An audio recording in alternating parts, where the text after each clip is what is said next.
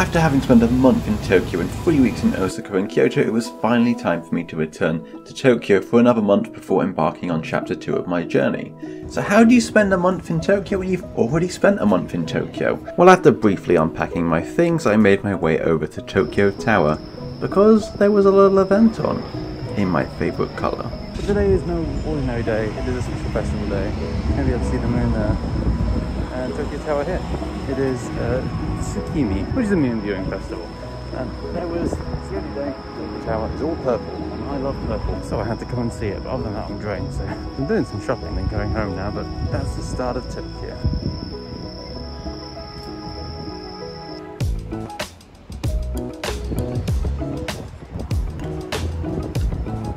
I spent the rest of the evening exploring Roppongi a little bit because it's quite close to Tokyo Tower, but what I was really looking forward to came the very next day. So my first full day in Tokyo, and what am I doing again? I'm singing Anadelia, my favourite Japanese musical performance. And this time it's both of them. So I'm here next to the road to the performance, to look around for a bit, got some things I want to see, and then I'm going to enjoy the show. And here's one thing, I'm not going to go into it, it's expensive, but I might as well have a look and see what's inside. You needed a ticket to get in there, which I didn't have, so I only just found out this existed 10 seconds ago. But that's fine. Now I actually came here early because I wanted to go to the Pokemon Center because my chopsticks broke. And I may as well get some new chopsticks. And I just happened to walk past the venue, not even meaning to, so now I know where I'm going. At least. Now, get some chopsticks. I just realised this is the same one as Osaka. Exact same.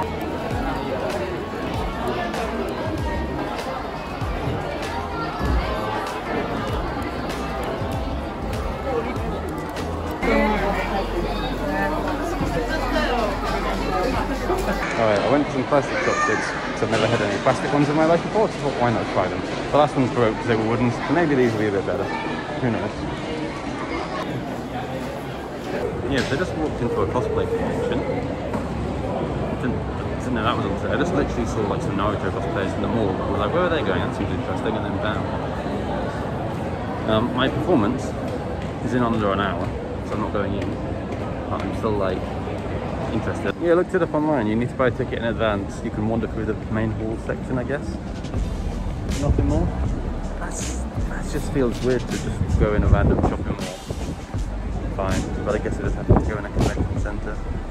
So yeah, just have another little walk around until my performance, I guess. Maybe get something to eat. I don't know. And here we are. There's a bit of a queue outside, it looks like.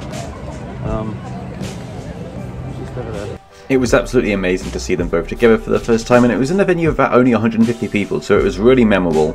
So memorable, apparently, that I didn't record anything afterwards and just enjoyed my udon. Into Japan, which is just like trusty the public a lot.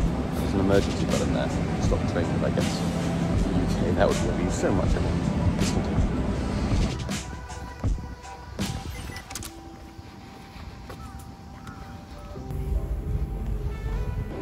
Nagano Deli did some strange short-lived NFT crossover, and it meant they were displaying some outfits in Harajuku, so I came over to have a look. There's not much of them out in the real world, so it's nice to just see them somewhere.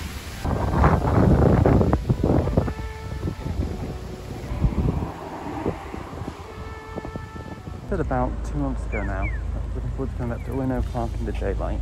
I thought most would wait for my next trip to Tokyo. And now here I am. It is beautiful.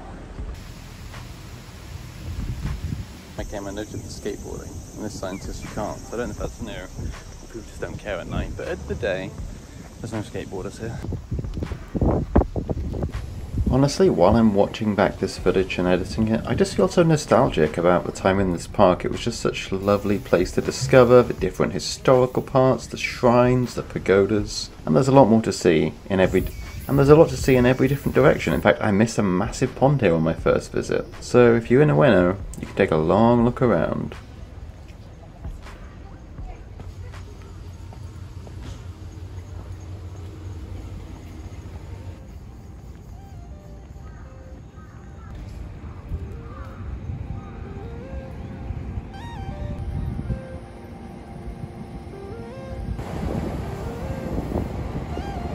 But Ueno is much more than its park. There is a budding shopping district all around it where you can find basically everything you want. And this particular street is very popular. And for today, it's actually only a 15-minute walk from Akihabara, which is where I wanted to spend my evening. I recommend this shop in particular for chocolate.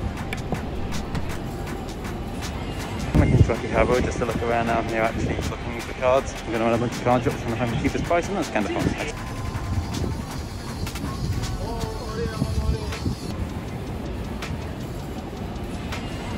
Alright, I looked all around Akihabara, and the first 4 or 5 shops I went in had everything that was the best prices. I went in about 15. So I had a long trek to not, but at least it was interesting to look. Now I have 8,000 less yen because cards are expensive. So today I've been on a very circular walk. Got the train to Shinjuku, walked down to Shibuya, and now walking back to my house. And it's taken me down this lovely street on Google. This is why I like doing it. Looks like a dead end, might even be. Just middle of Tokyo, but you feel like you couldn't be further from anywhere else in the world. Does that make sense? Probably not. I think it is a dead end. It's like on the wrong way. Another new day, and this time I went to Yokohama instead of Tokyo. It's been a little while since I've been here, but I had business in the city, so I got my way down and had a look at the sights this time and got to appreciate all the ocean view. I didn't go in this building.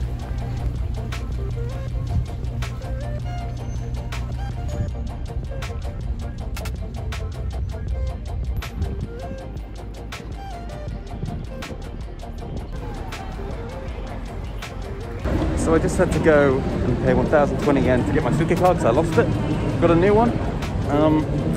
Slight hitch. I didn't realise it only had 1,100 yen in it, so I gained a total of 100 yen for going to the station twice and paying for the train to get there. But the killer is it costs 500 yen to get a new card just by yourself, so I saved a few hundred yen for a lot of effort. I thought I had more money on that.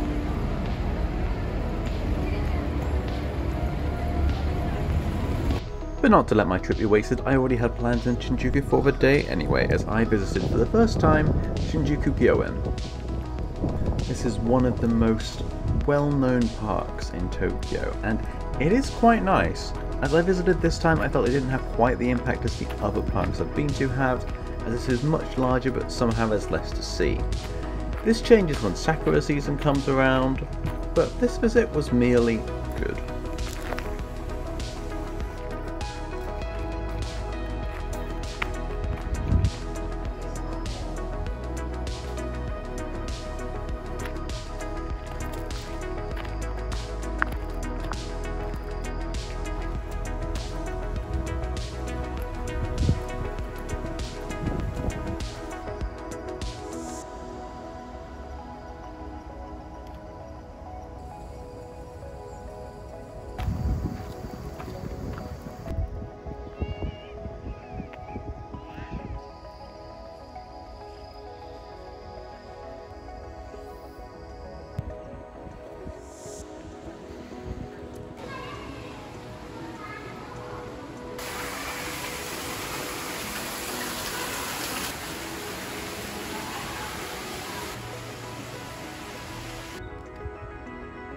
And after enjoying the park, I paid a visit to the main area of Shinjuku and happened upon the brand new Disney store, which I enjoyed looking at, and the postcards they sell there are just so good. Right, this one is one I remember. I was in Don Quixote, like I normally am, and I was at the checkout, and I went to go and pay, and I got a coin out of my bag, and I dropped it. It was 1 yen, didn't really care, but I actually needed the exact change. And it didn't just drop it, it rolled. It landed perfectly with such momentum that it rolled literally about 10 meters down the store. So I had to chase it. This one fucking yen coin. And then like the employees like kind of came out and then went back in. And I think they were smiling. I smiled as well, fully loved that silly guy dude. I find finding words I already know in context I wasn't expecting. Also throws me off because it said ohashi, which I know means chopsticks. I didn't know Don Quixote provided chopsticks, and I've got noodles from them quite a few times. I haven't been asked before, so maybe they were just trying to be extra diligent. Maybe that's normal, but I had some chopsticks. I was like, wait, what does that mean? I know, but I just didn't expect it. Then the next evening, I went somewhere quite special, and it was also quite rainy. This was my first time in this area of Tokyo, and there was an exhibit on showing this moon which looks just like it would in real life to scale, and it was quite a surreal thing. I just spent 10 minutes looking all around at all the different craters before I went to go and enjoy the actual area. This is quite a unique part of Tokyo, a lot of old clothes shops and vintage and all that kind of style, but it was cool to see it, somewhere I hadn't been before.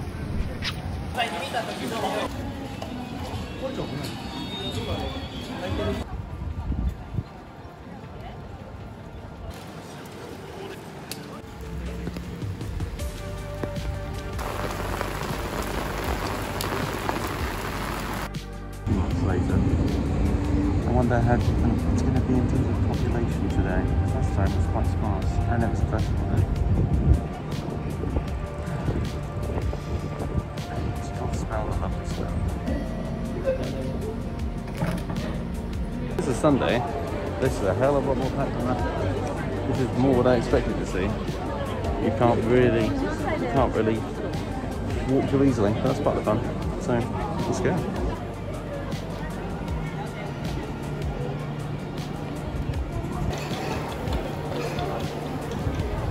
I wanted to visit this place 3 times. Once as soon as I came during the quietest period I could, basically. Now it's a Sunday. This is, I would assume, as busy as it gets in regular Japan. And I'm going to come back to Tokyo at least once more in January/June.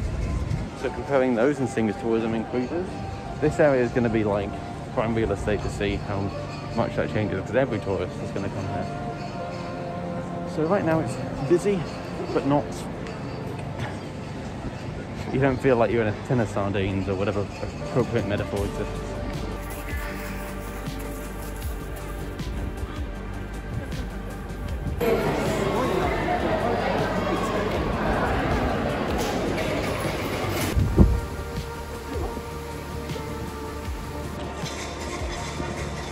So seeing the stacks are now lovely, and I've realised that I had a bit of time to kill. I was going to spend more time around there, but I've not even gone across this bridge towards the giant thing. The Tokyo Sky Trees there. I don't think I'm going to go up today. But maybe we'll have a little look, see what's over here. Or I can go on to Akihabara's place on that.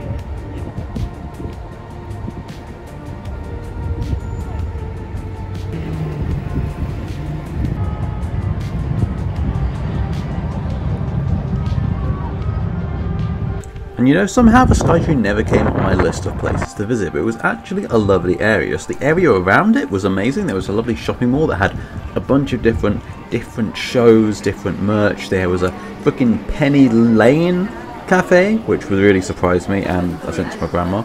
And then just a bunch of other anime merch and a Kirby cafe, which I am really looking forward to getting to go to eventually. Just got to get a booking.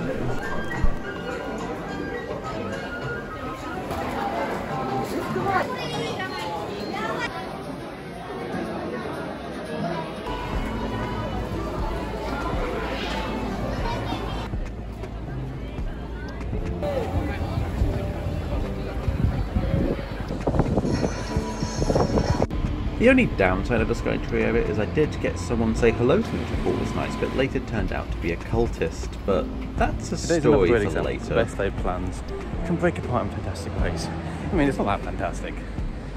I intended to go to Asakusa and then go down to Akihabara, but I literally saw the Skytree and thought, hey, I'll wander over there. I didn't know there was a Pokemon Center or a jump shop or I didn't know Kirby cafes existed. I'm going to the Kirby cafe today because you need a reservation for it. But as I will be returning to Tokyo, I can just book it in for then. Or there was one in Nagoya I could go to. So basically, I don't need to rush.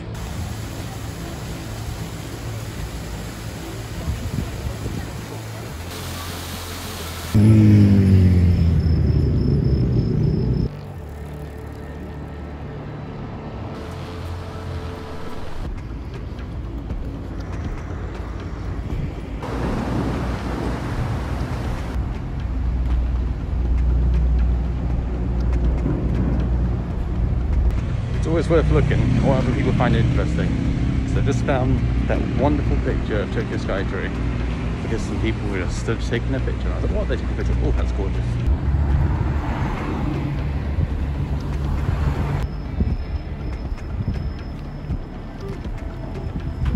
And honestly, given the lack of rivers really prominent elsewhere in Tokyo, just walking along this river was a really nice little diversion.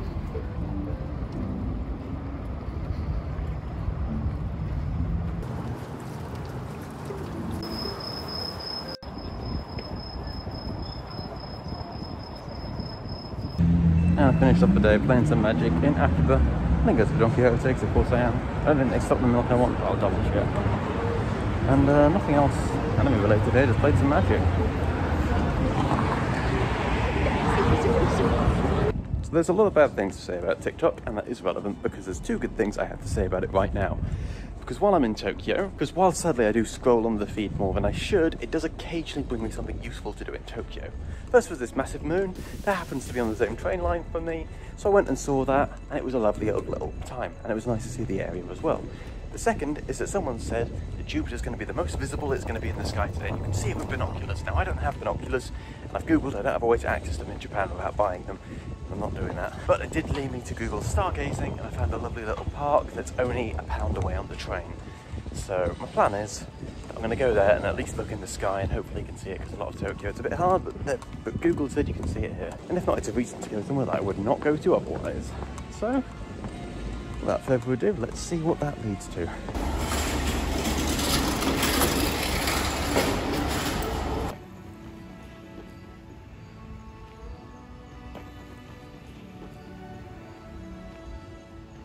Started playing Pokemon Go recently. I think it's hilarious that I saw a Pokestop. I saw a Pokestop at the post office, so I might have been, oh, I need to go in here. So the first place isn't the main attraction on my list, it was just somewhere that was on the way. Just a random garden, so let's see how it looks.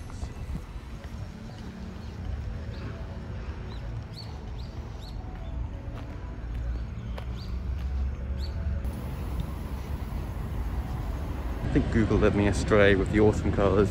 It's fine, it's not worth coming here just for this place, but it's, you know, it's not worth coming here just to see this, but that wasn't the aim anyway. It's a fine 3-minute distraction at best.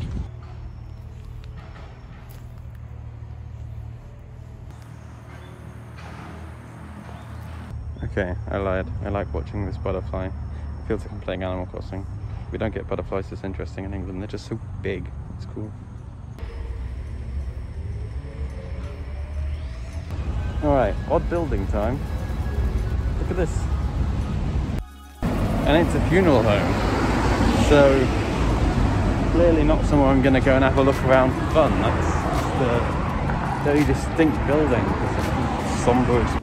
Again, I enjoy walking around these random roads. It reminds me that it's still Tokyo. The last place I went when I said that was actually Saitama, which is technically different. But this is just Tokyo.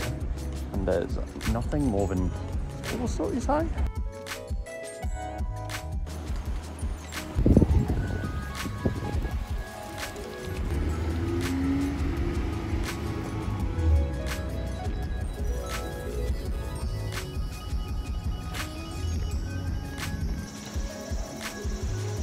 And this is another case, exploring, seeing what I find. Well, I say exploring Google Maps. I didn't know the Toho Cinema was in this area. I didn't know there'd be a nice little Godzilla statue to take a little selfie with, but I arrived here and just like looked around on Google for 10 seconds as I was sitting down. Thought, oh, I may as well go and have a look at that. It's 20 minutes away, right? So got a little bit longer to kill for where I want to go. So just keep doing that. It's a nice way to spend the day.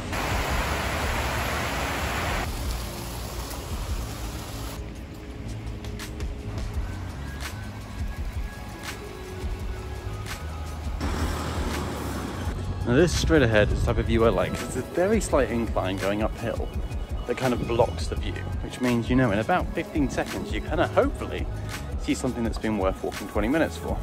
Glove on the floor. No, it's whatever this is. Looks somewhat industrial, looks like a very big building. Or maybe it's a bridge.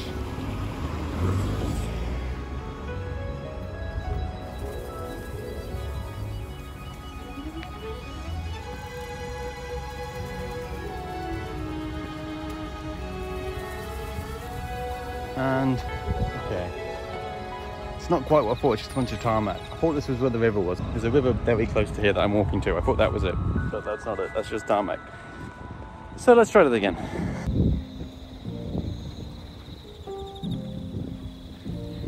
And I think from the route I've chosen, it's as close as I can get to the river. I can just about see it there, but there's a lot of things between us, so. But that wasn't why I came here. I'm now heading to my final destination for this area. It's just a park to watch the sunset in and maybe see Jupiter. Apparently that's today.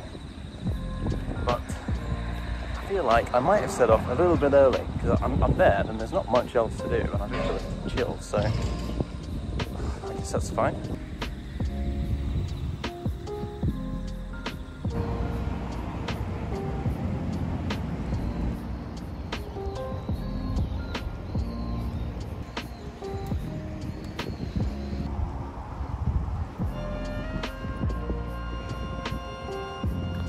What kind of effect is my phone doing?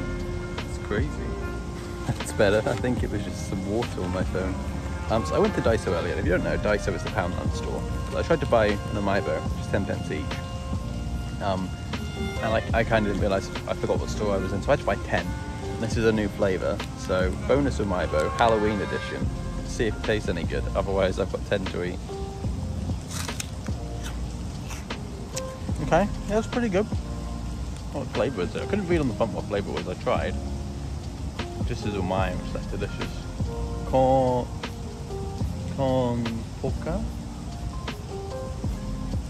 pork, maybe corn? The main flavour I like is corn, so.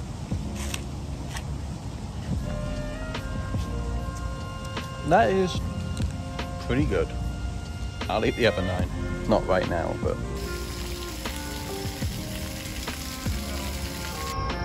And so I arrived at the park that was promised. The cicadas are buzzing all around as night draws near. And luckily it was quite a big park, so I had plenty of places to wander and explore as I waited for night to come and to let me try and see the stars.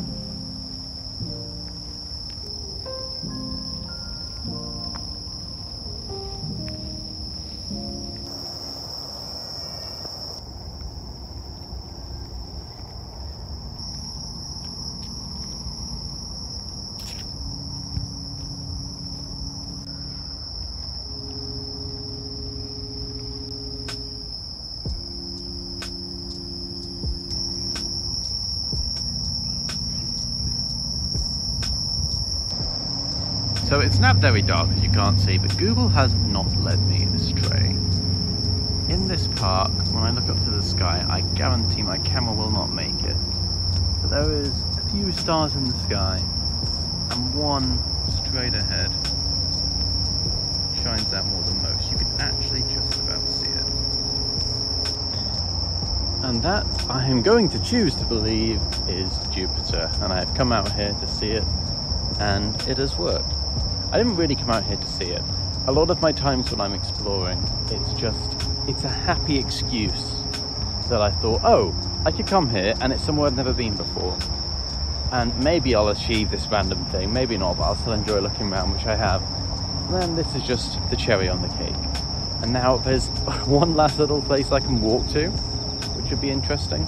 And then a half-hour walk back to the train station.